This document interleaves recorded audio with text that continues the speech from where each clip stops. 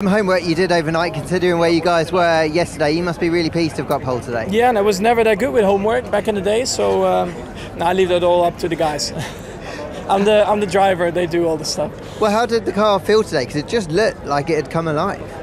Yeah, we changed quite a few things, but also after FP2 we found out the car was rushed and a few things were not correctly set up. But no one's fault. It's just to try and get the car out. But from there on, I think we still had a few things to improve, and that's what we did. And I think the car was in a much better window already in FP3. And from there onwards, we tried to change a few more things. And in qualifying, it was good, but it was very tight. And you can see the dominance we had in Spa is not there anymore. Just you can see how quickly it changes again when you go to a completely different track layout, different downforce needs as well. That they are a lot closer. Great turnout of your fans here today, but we saw a flare got thrown onto the track. Have you got a message for the fans? Yeah, well, don't do that. I mean, it's silly. It's not good for yourself because you will get thrown out, so you can't enjoy the weekend anymore.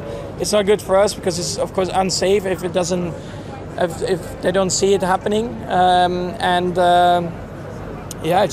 it's nice to light a flare, but just keep it to yourself. And of course, again, to a certain limit, it's nice to have flares.